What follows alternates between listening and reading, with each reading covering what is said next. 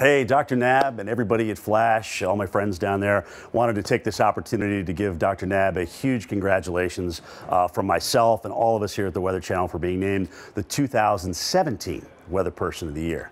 As you can see, Dr. Knabb, this event and this award started a few years ago, 2014. I was honored and very, very touched to be the first recipient of that. But I wanted everybody to know about you and what they're getting into this year for Weather Person of the Year, because I don't think I need to go on about the fact that you're a wonderful ambassador to weather, to meteorology, to hurricane preparedness. Everybody knows all this and all the work that you've done, whether it was your career here at the Weather Channel before that and even as the director of the Hurricane Center. But something happened last year that I will never forget.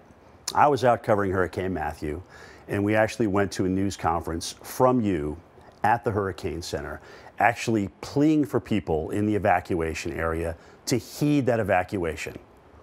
And for a moment there, I had to say, you know what? This isn't a man who just wants to be on television. This is a man who, from his heart, is begging people to get out of harm's way because he genuinely cares.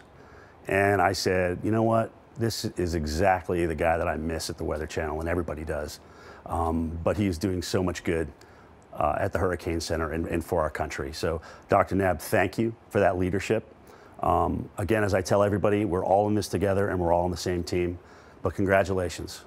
The 2017 Weather Person of the Year could easily be the Weather Person of the Decade as far as I'm concerned.